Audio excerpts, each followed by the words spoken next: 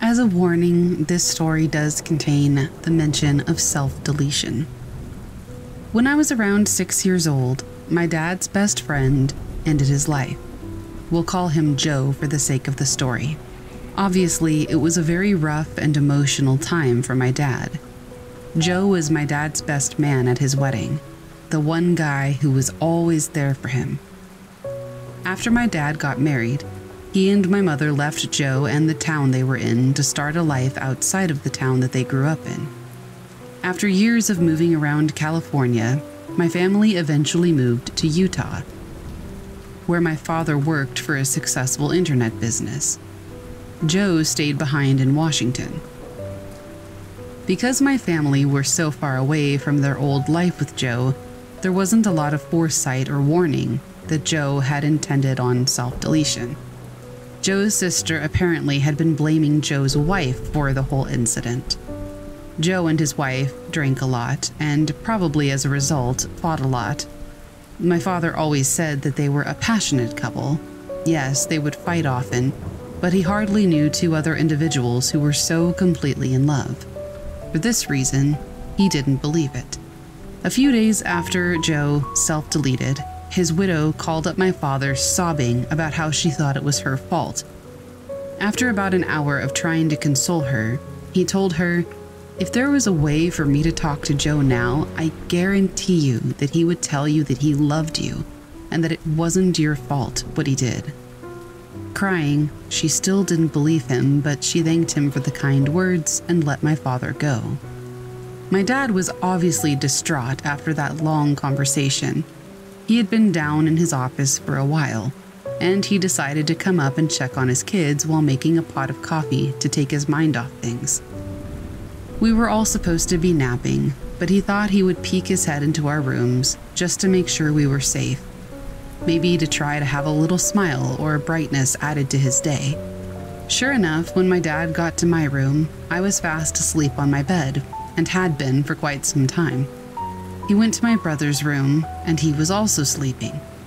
Finally, he checks on my sister, who is sleeping as smugly as an angel. He decides to go back toward my room and the kitchen to continue making and pouring his coffee. As he walks by my room, he notices a whimper. He turns around and enters my room, where he finds me weeping when 2 seconds ago I was fast asleep.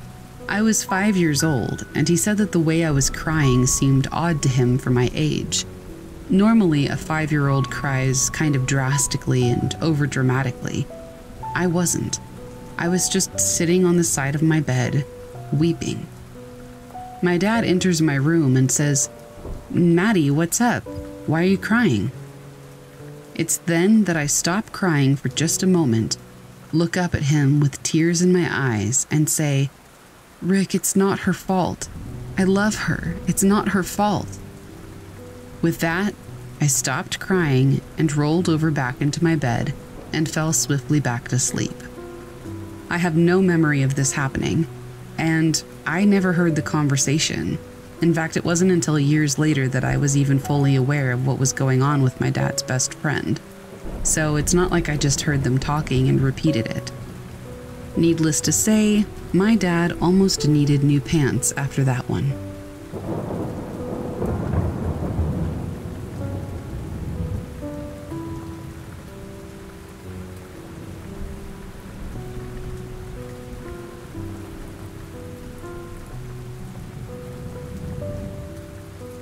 As a child, like many others, I was accompanied by an array of imaginary friends. Among these figments of my young imagination, the one I remember distinctly was a little girl named Sophie. Sophie, approximately my age at the time, between 4 and 6, was just an ordinary girl wearing a dress and socks. The peculiar thing about her was the noticeable crook in her neck. I grew up in an old house, possibly around 80 years old, with our next-door neighbor who we affectionately referred to as Grandma, and who has lived there for 60 years. This fact bears significance to the story. Sophie was my closest friend during my early years, a phenomenon not uncommon among children. We spent a lot of time talking and playing in my room, but she never ventured downstairs, claiming fear. It was a usual occurrence for me to descend the staircase, turn back, and reassure her. "Hey, see, it's okay. You can come down." Regardless, she would stay put, a fact I found utterly perplexing. As I aged, my interactions with Sophie dwindled, and ultimately she faded from my memory.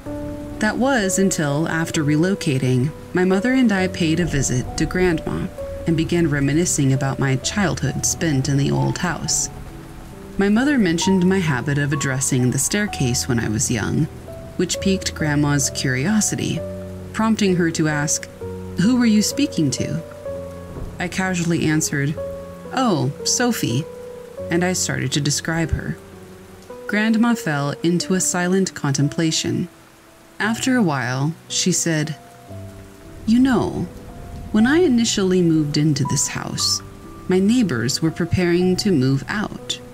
Tragically, a month before their departure, their daughter slipped and fell down the staircase, succumbing to her injuries. She had broken her neck. You know, I do believe her name was Sophie."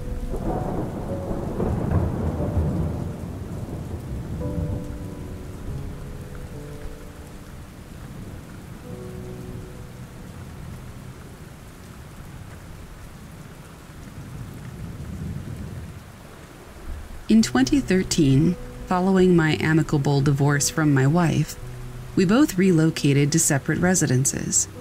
We've remained good friends, largely due to our shared parenthood of our daughter. To ensure fair custody, I rented an appealing house located in the city's historic district. Constructed in 1935, it was well preserved and offered a perfect home for our 3-year-old daughter during her fortnightly stays with me. It was during these visits that I began to notice my daughter conversing with an unseen friend. On one occasion, I discovered her in a tiny closet, deep in conversation with a little girl that she referred to as Betty. Considering her age, I assumed this was a product of her vibrant imagination, particularly as I had no idea where she had heard the name Betty. As a single dad to a little girl, I struggled with some aspects of parenting, particularly tasks like hairstyling. While her mother had a knack for it, I was left floundering. One evening, I put her to bed following a bath and remember giving her a quick hairbrush, but that was the extent of my hairstyling capabilities. The following morning, when my daughter was just rising, her mom came to pick her up. She discovered our daughter's hair had been transformed into flawless French braids.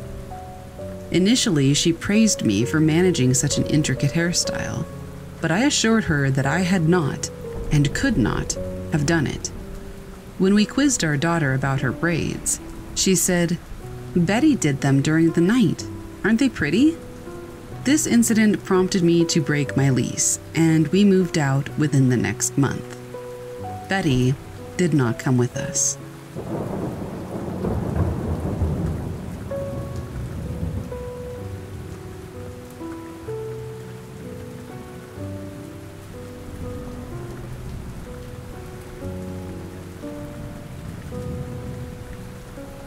I care for my niece full-time, so she's like a daughter to me. She's done some peculiar things over the years, but here are a few that stand out. Once, when she was still a toddler, I was roused from sleep by the sensation of my hair being brushed. As I opened my eyes, she simply whispered, "Shh," and attempted to close my eyelids, much like one might do for the deceased. On another occasion, when she was feeling under the weather, we lay in bed watching a movie. Out of the blue, amid the film, she warned, "Don't let your feet hang off the bed like that. The devil can grab you and pull you to hell." Given she's only 5, I can only hope that she overheard that from another child at school. At least I hope so.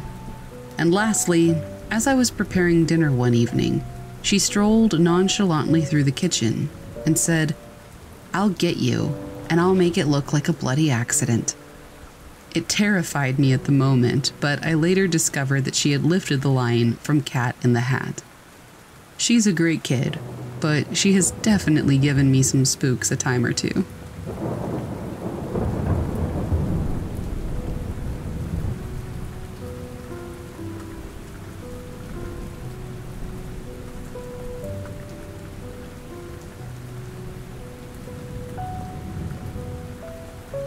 I was babysitting my nephew, who was around 4 to 5 years old at the time. From down the hall, I heard him use the bathroom, but noticed that he didn't flush. When I inquired about it, he said, "The man in my bedroom gets angry when I make noises." This was particularly unsettling, considering my sister and her husband had purchased their home from a man whose father had passed away in that very house.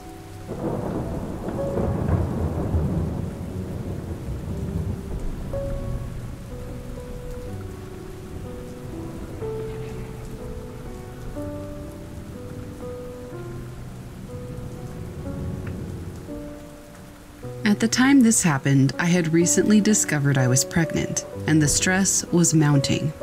The pregnancy was unexpected, and I was apprehensive about breaking the news to the father, who happened to be my best friend's brother.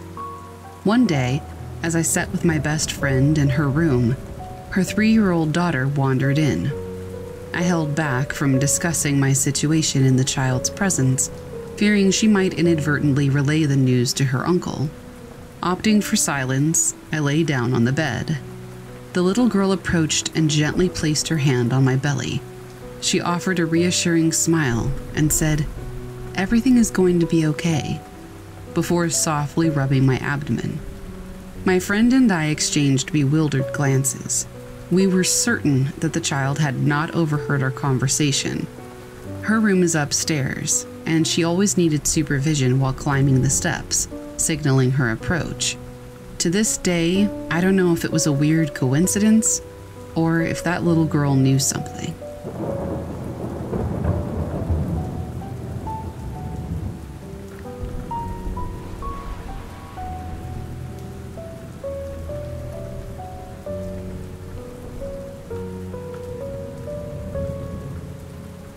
I haven't yet become a parent, but an incident involving my younger brother still unnerves me.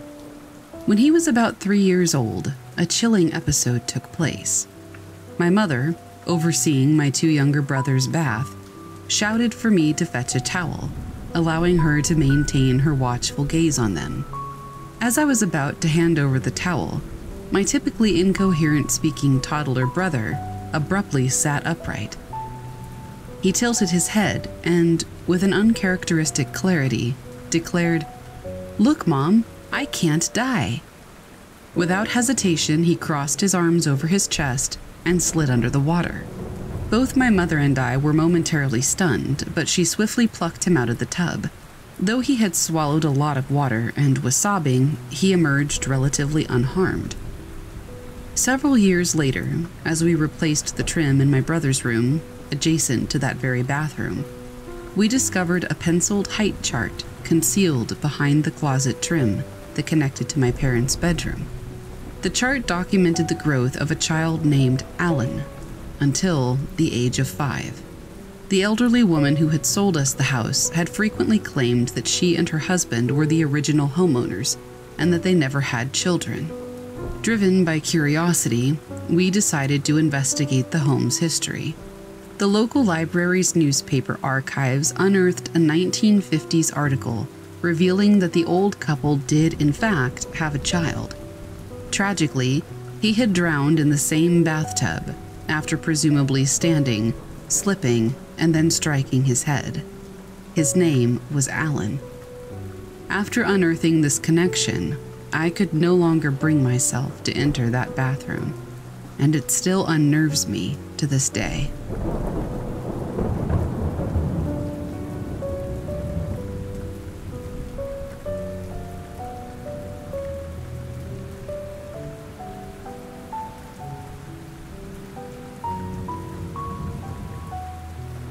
3 years ago, when I was 15 and living in my village, something happened that I rarely speak about.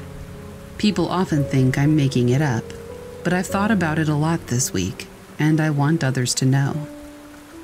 My village is nestled in a rural area protected by the government, considered a natural paradise for the past 30 years. As a result, exploration is challenging since cutting trees is forbidden, which leaves a vast forest. I spent my summer there, and hiking was my favorite activity. Although I had never ventured into the woods alone, I usually stuck to populated roads.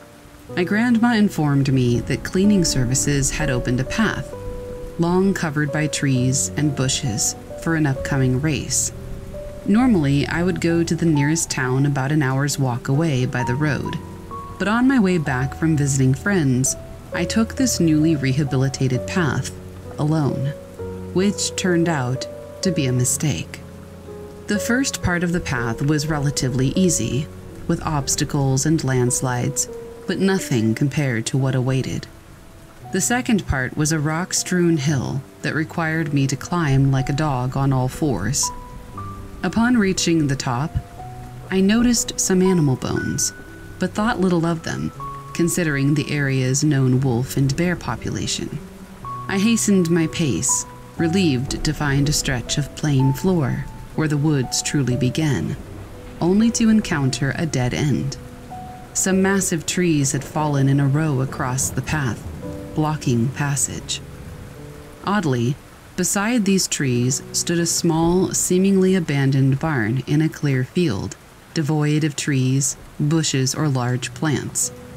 It shouldn't have looked like that if it was truly abandoned. I grew concerned about the coincidental location of the fallen trees, the suspicious barn beside the clear field, and the fact that the path had been closed for 30 years. Something seemed really off. Continuing on, I approached the last hill my grandma had described, which led to the village. Suddenly, a silence fell, allowing me to hear branches cracking behind me. At first, I thought it was a bird, but the sound grew closer, resembling footsteps. Trying to convince myself it was an animal, I quickened my pace, and so did the footsteps. Terrified, I began to run, and so did whatever was behind me. I then heard incredibly loud grunts, my heart pounding as I sprinted towards safety. I reached my village in a minute or so, bursting into the patio of a relative's house and closing the door behind me, catching my breath for 10 minutes or so before returning home. Even now, recalling the place, the lack of a signal, and those haunting grunts chills me to the bone. I can't shake the feeling that something was following me, that the barn and the trees were merely distractions to slow me down. Needless to say, I never ventured into the woods alone again.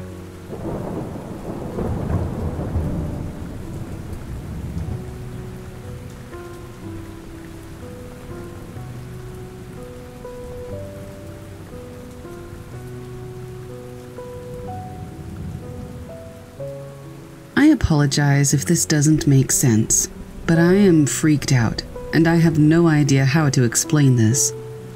My coworker and I were driving back from dinner to the place we were staying at. We had driven this route a handful of times, and were very familiar with the surrounding area.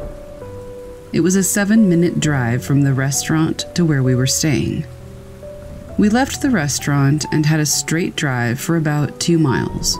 No turns until we had to take a right turn into the parking area of the property that we were staying at. As we approached the hotel, the tall Courtyard by Marriott sign was visible, as was the building. We were a block away from the turn, and then we just suddenly weren't.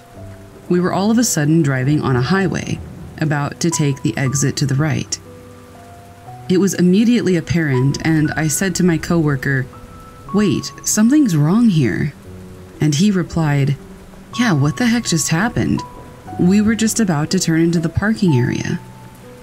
I told him to pull over, and I looked up on maps where we were. The map showed that we were 20 minutes away, in the opposite direction that we'd come from. It was physically impossible. The time on the clock was still the same as it had been when we were next to the hotel. I don't understand, and neither does he, and he doesn't want to tell anybody because it sounds so crazy. But somehow we were teleported 20 minutes away. It was the single most disorienting feeling I have ever experienced. But now, ever since, I feel like everybody in my life has just changed. Everyone feels so distant. I can't shake the feeling that something is still very off.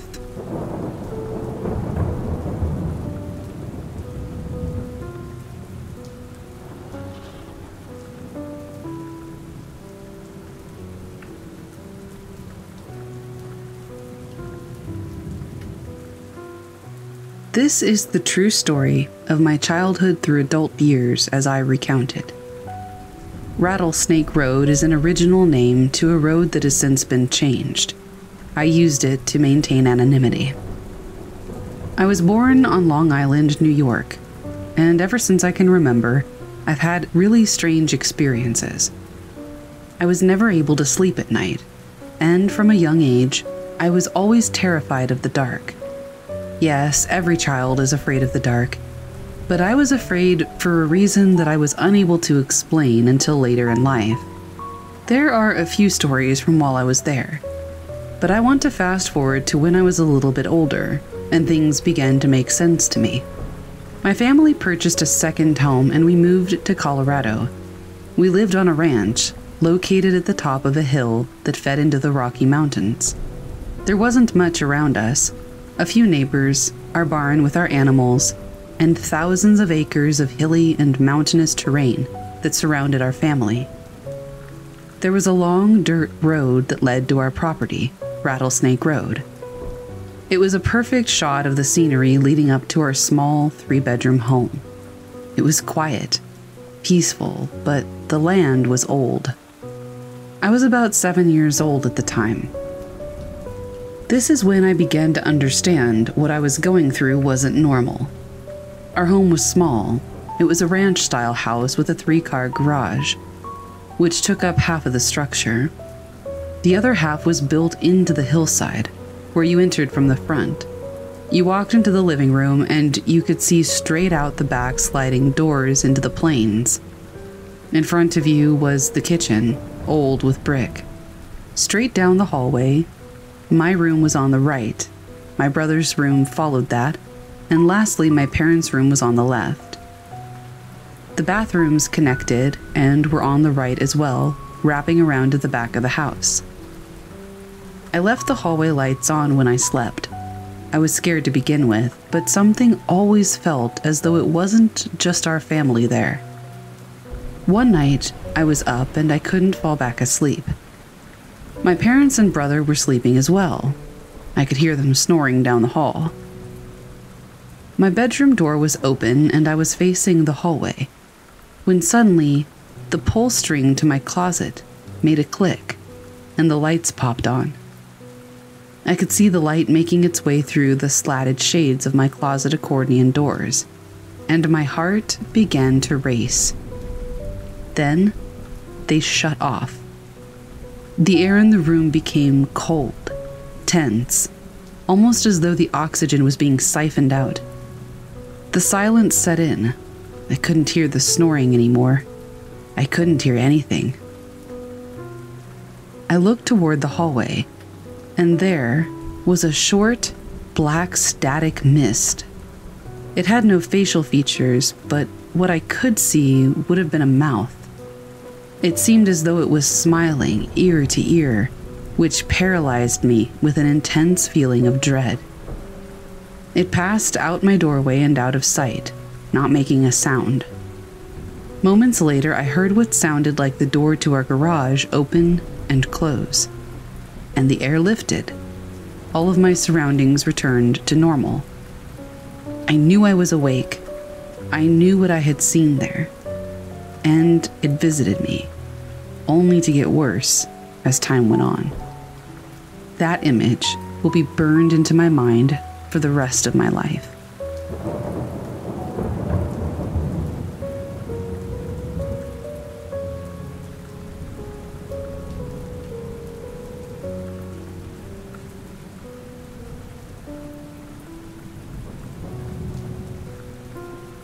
I'm a female, and I was hanging out in the car last night at about 5 in the morning with my best friend who's also female. I will refer to her as Heidi. We wanted to watch the sunrise, but we live in a pretty big city, so we were trying to find a flat, high place where we could see the sky. Basically, I was just driving east until I found an empty parking lot or something that would be suitable. I guess we got distracted with the conversation because I drove probably a lot farther than I should have. Suddenly, there weren't any buildings or lights around at all, just darkness and a few trees. Up ahead, by a stop sign, there was this squarish gray shape that was lighter than the surrounding area. We both leaned forward and squinted to see what it was. Heidi asked what it was, and I said, "It's where the road goes up," or something like that. It was really dark, so I wasn't positive, but I was pretty sure. I think she said something else after that, but I don't really remember what it was because it was just a normal conversation. The road suddenly dipped, and I drove up the slightest incline. I'm almost to the stop sign at the end, and then it hits us at the same time. Something is wrong. This feeling slams into me. The air goes still, the car goes quiet, and without even looking, I know my friend feels it too. I've never felt anything like it. Fear, I guess, but different somehow. My ears and the back of my neck were really hot, like that feeling just before you pass out. Almost like when you've stood too long with your knees locked, but I was wide awake and sitting. My heart was tight in my chest, like someone had their hand wrapped around it, and I felt sick to my stomach. Not like I was going to throw up, just really uneasy. It was like primal fear. I'm not really describing this well enough. It's kind of indescribable, but that's the gist of it. It was like my body knew something that my mind didn't, which is why the only word I really have for it is primal. This all hits me in the few seconds it takes me to get to the stop sign. When I pull up to it, I see that right in front of us is a roadblock with a big yellow sign on it. Dead end. My heart was beating so fast I couldn't even feel it. Neither of us were breathing. I'm not sure if I imagined it or not, but somehow the woods around us got even darker, like unnaturally dark. I got this feeling that just kept telling me I have to get us out of here right now. "Turn around," my best friend says quietly. I don't look at her, but her voice is deadly serious. My head runs through this scenario impossibly fast. The road was too tight, so if I tried to turn around the way we'd come, I'd either hit a tree, or I'd have to stop, reverse, stop, put it in drive over and over again. No thanks.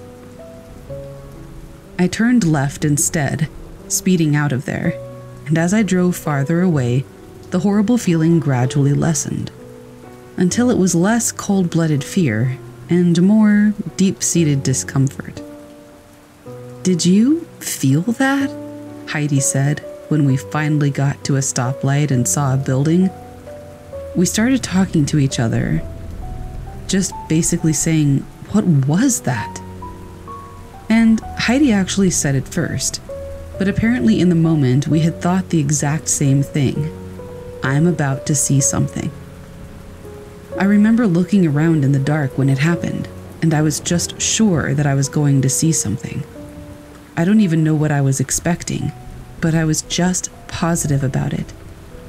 Heidi said she looked away from the windows, but I was driving, and I didn't really get up the urge to look away for some reason. I don't know. I know nothing really happened, but this really spooked me. Heidi said something like maybe it was an animal hiding in the woods, or maybe there was a dead body, or maybe it was just a person who had really bad intentions. I don't know, but no logical human explanation feels sinister enough. I pulled up a satellite view on my phone of where we were, and there's not really much going on in that immediate area. Past the dead-end sign, the woods get thicker, and the road turns into gravel and eventually leads to this non-profit organization, some kind of little church organization. There's a few little buildings built in a circle and what seems to be some mobile homes or RVs or something, and 2 to 3 houses, all in this little clearing in the middle of the woods. There's also a little river past that. Other than that, there's just not really anything around there. Still, I haven't stopped thinking about this since it happened.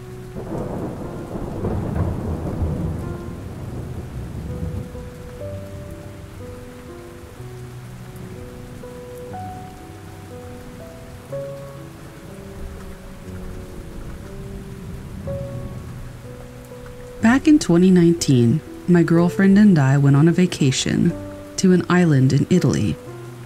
Everything went well, except that the last day it did rain a little bit.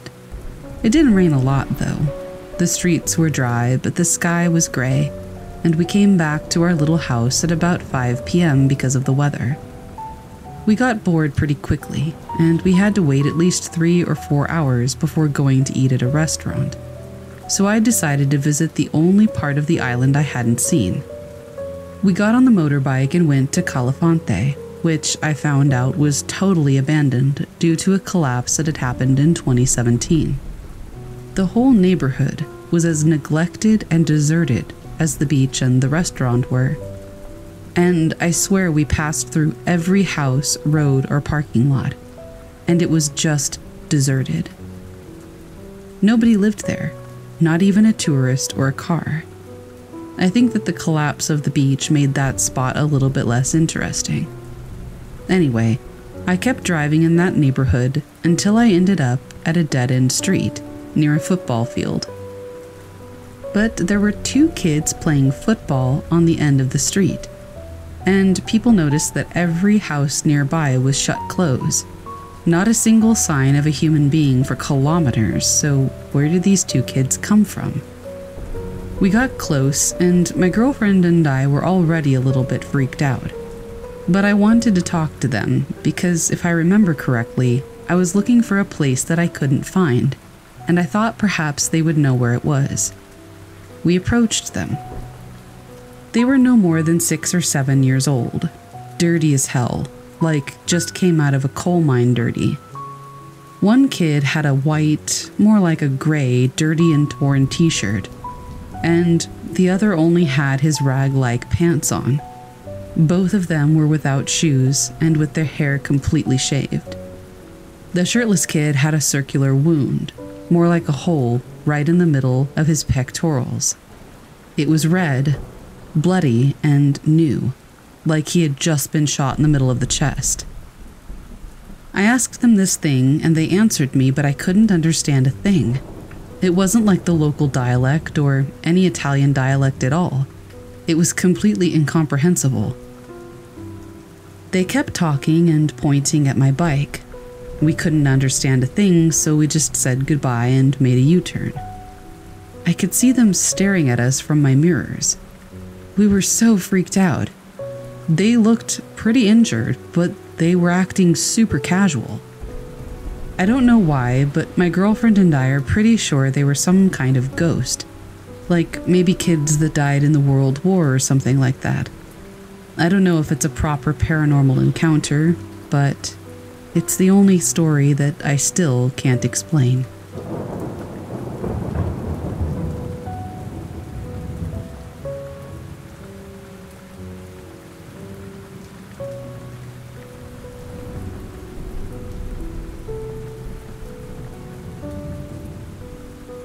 I was in the middle of nowhere, and I heard a knock on my car's mirror.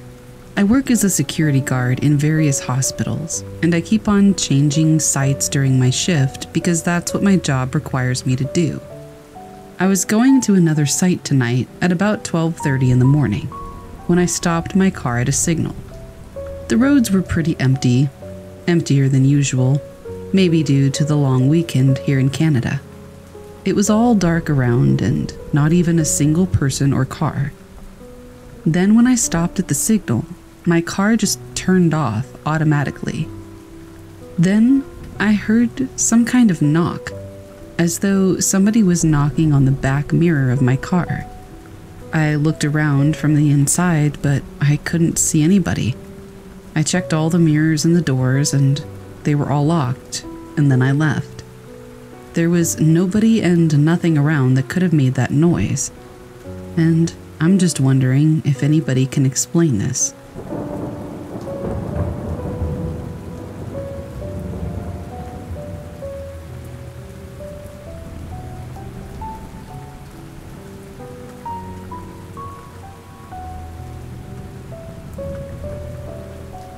I had moved into a new apartment with a roommate who was related to a friend of mine. This apartment was located on the opposite side of town, and I was not familiar with this area when I moved there. A lot of these apartments were literally newly built, but a lot of the lots around the area were still being developed, and it was a very desolate part of town. Most of the area, before construction began, was large amounts of old farm areas that were unkempt and no longer lived on. I am very sensitive to the paranormal, and during this time I was just beginning to understand why there was so much paranormal energy around me. My fear was literally a beacon, as my aunt explained to me. The very first event I experienced after moving into my new apartment happened within a week. At the time, I didn't have my own car, and besides getting rides from friends, I mostly had to take the bus to get to work. The bus stop that I had to walk to was pretty far away from the apartment complex. There was a lot of new construction everywhere on that road in front of the complex, but there was a gas station and a very small shopping plaza that was mostly empty, except for a bank and a small mom-and-pop grocery store. I used to sometimes stop at this grocery store and get some Starbucks iced coffee before walking to the bus stop. One very early morning, I want to say maybe around 5:30 a.m., I was walking to the bus stop. I had my earbuds in and I was just walking along, not really paying attention to my surroundings. Suddenly, I got a very cold chill up and down my spine, and I got the distinct feeling that someone was walking behind me. I turned around, but nobody was there. I got a little nervous and left one of my earbuds out just to keep myself a little more alert. I continued walking and was almost to the shopping plaza when I heard running footsteps behind me. I turned around again, and even though I continued hearing the footsteps and was totally frozen in fear, I didn't see anything. I couldn't move a muscle. And then I heard something rustle in the bushes next to the sidewalk very close to me, and the footsteps stopped. I caught my breath, and for some reason the energy that I felt was not a positive one, so I decided to sprint to the little grocery store in the plaza. I calmed myself down long enough to walk over and buy what I needed. Then I realized I had at least another 7 to 8 minutes to walk to get to the bus stop. As I near the door to leave the store, in the parking lot, I see as clear as day a figure of a man that seemed like he was standing in his own fog. I honestly couldn't tell any of his features, but as soon as he seemed to realize that I saw him, he vanished before my eyes. I looked around to see if maybe anybody else had seen it, but it was 5:50 a.m. at this point, and no one was in the store with me except for the person at the register. I gathered my courage and forced myself to walk to the bus stop. As I'm waiting for the bus to arrive, I again started to feel a shiver, and my heartbeat quickened. I got up from the bench where I was waiting and began to look around, but I couldn't see anything. Then, I swear as I breathe, I heard directly in my ear the voice of a man say, "I'm sorry." As I'm typing this story out, I literally have chills just remembering the sound of his voice. I instantly knew that it was the figure I had seen in the parking lot. I stood there so freaked out, almost in tears, and the bus finally came to get me.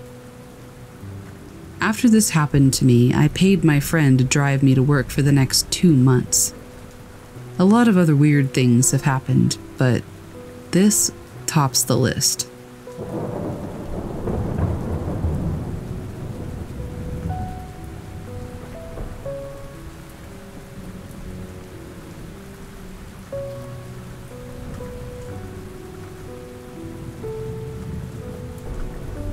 A few years back, my mom was coming home after spending the afternoon at my aunties, cousins, and their kids' house.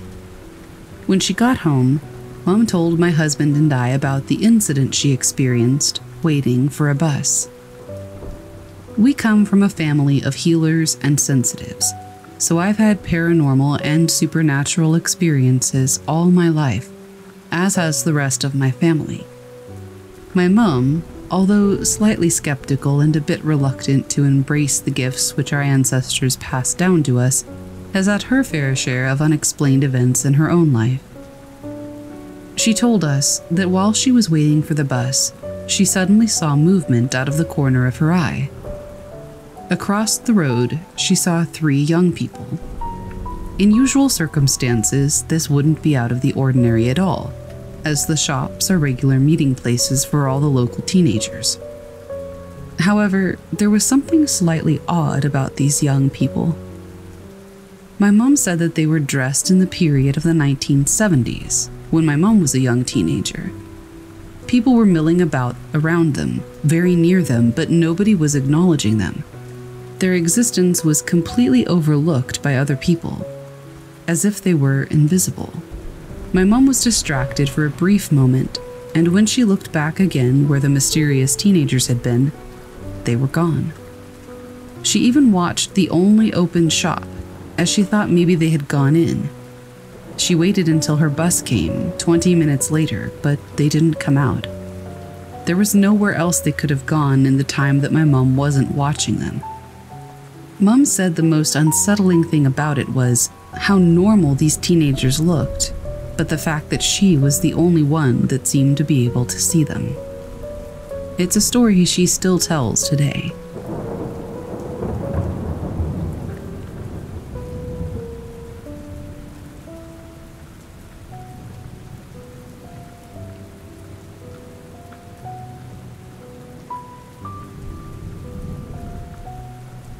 My cat and I were on the bus, heading up to a takeaway so I could get food for us. The nice lady sells tuna to me for my cat. And I saw multiple figures get onto the bus out of the corner of my eye. My cat even meowed at them. But when I stood up, there was no one around other than the driver. I asked the driver if anybody else had gotten on, and he just kind of shook his head and gave me this worried look. I think he had seen what I had seen, but didn't want to address it. On my walk home that night from the chippy, I saw numerous shadows in the fog, which startled my cat so much that he actually jumped off my shoulder, and I later found him at home.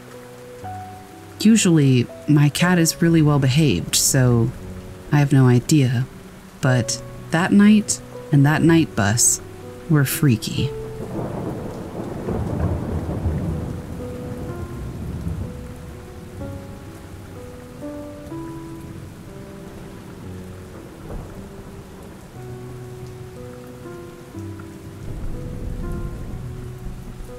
I'm a middle school teacher and coach in a rural area outside of San Antonio, Texas.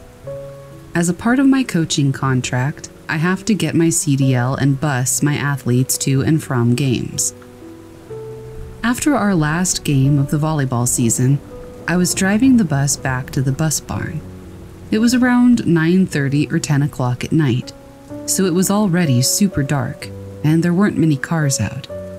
But I've driven this part a million times, and I was just excited to return the bus and get home to my husband and dogs. The bus I had wasn't anything special. It was just an old sub bus from 2004. There are cameras inside that don't record audio, apparently, and a few switches were broken. But as long as the brakes worked and the bus got as close to 50 miles per hour as it could, it was perfect. I was approaching a bridge when a whispering voice began to speak through the radio. This didn't surprise me much, because there's usually an interference near this bridge due to it being near the train tracks.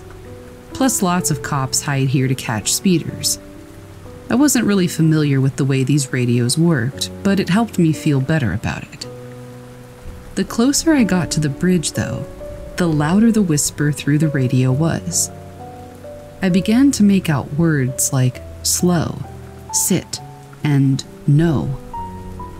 As soon as I started to go underneath the bridge, I did a mirror check just to make sure I had enough room on the sides.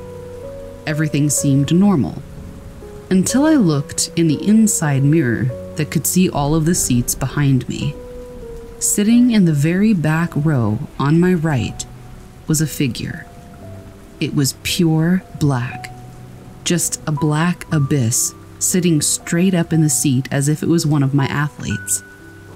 At first I thought it was a shadow, but as the bus moved, it stayed put, unlike the shadows around it. After about 5 seconds, as I pulled away from the bridge, the figure vanished. The voice on the radio had paused, but then I clearly heard it say in a static, low voice, "Turn around." I snapped my eyes forward, terrified, and pressed the gas a little harder, praying that I could get this old bus to go faster. The bus barn gate was open and about 50 yards away, and I only stopped when I parked the bus. I did a quick sweep of the inside to make sure that nobody had stowed away and that this was some kind of prank, but there was nothing out of the ordinary. I asked the other coaches the next day if they had ever had any weird experiences around the bridge, but they said no. I'm going to ask the coaches at the other schools as well.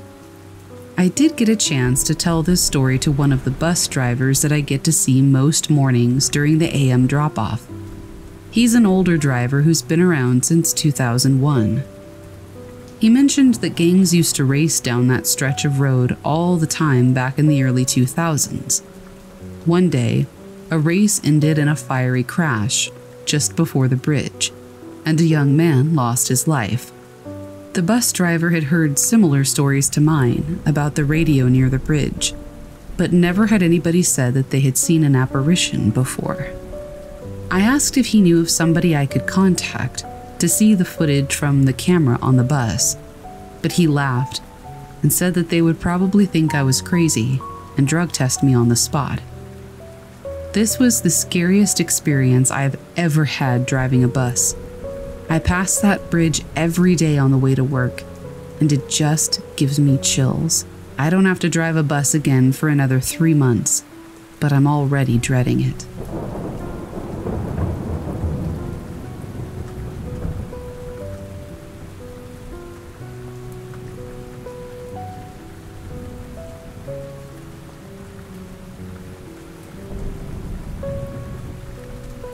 When I was a kid, I was sitting in the back seat of my parents' car, traveling through a built-up area, when my brother, who was sitting next to me, suddenly cried out in fear. My mom was in the front passenger seat and quickly turned around to ask what the matter was. My brother said, "I've just seen a woman standing in a bus shelter, and she didn't have a face." He then went on to explain that where her face should have been, there was just a gaping hole, but it was glowing white. The bus shelter had been on my side of the road, but I had been looking out the front, so I never saw anything. I asked my mom if we could go back and see if the woman was still there, but my brother was genuinely scared and begged us not to. At the time, my mom said that she thought it was just her car's headlights flashing in the woman's face, but the way my brother was so scared definitely made me question that explanation.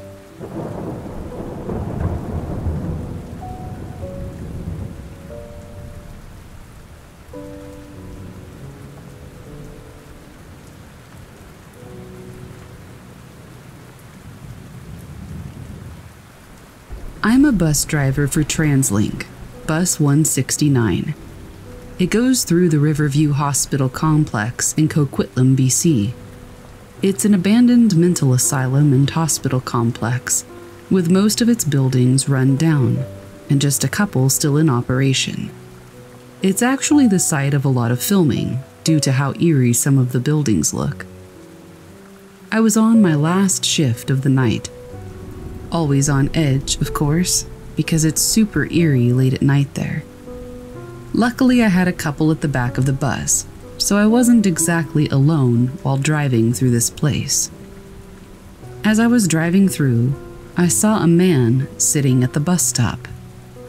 Immediately, I was filled with dread because it was after midnight, and I doubted that somebody would randomly be waiting for a bus at this hour, especially since this complex was closed off to the public at 9 p.m. every day.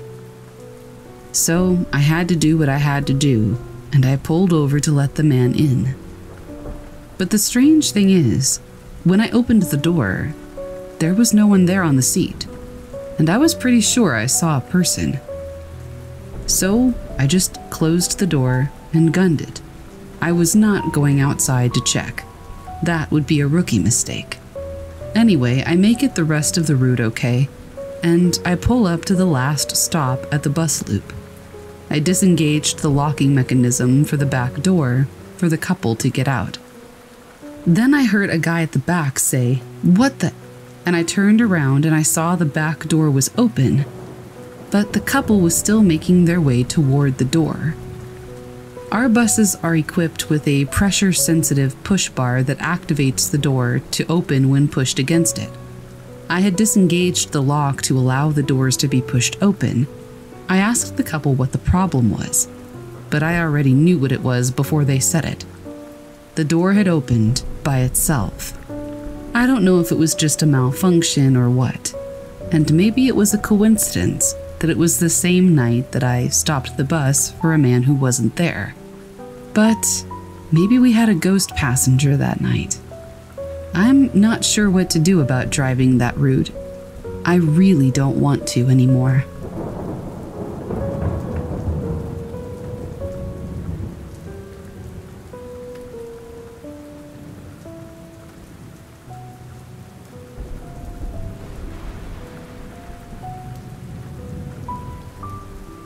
I worked the late shift for this company about 6 years ago. I would get off at midnight, and the company bus would take us home. My neighborhood was the farthest, so I would be brought home last. I should also mention that the road that this happened on has had multiple strange incidents, accidents, murders, ghostly sightings, strange creatures, just a whole lot of weird stuff. On the last part of the journey, there were 3 of us left on the bus. After the driver confirmed our addresses, we continued. I was at the front of the bus. A young lady in the middle and a guy at the back were the other 2 passengers. We got to the guy's street, and the driver stopped and waited for him to get off. After getting impatient, the driver asked the lady to go check if he was sleeping. She came running back to the front of the bus, crying and praying. We asked her what was wrong, and she said that there was nobody back there, and she wanted to go home right now. The driver switched on the lights and floored it. It gets even creepier. After getting off on my street, I began to walk to my house. This was now at about 2 o'clock in the morning. Every dog that I would walk past kept staring at something behind me. When I turned to look, there was nothing. There was no shadow, no sound, nobody. After getting inside my house, I looked out the window for the next 10 minutes. It was just dead silence and dogs staring at nothing. I've never been able to figure out what happened that night, but it was freaky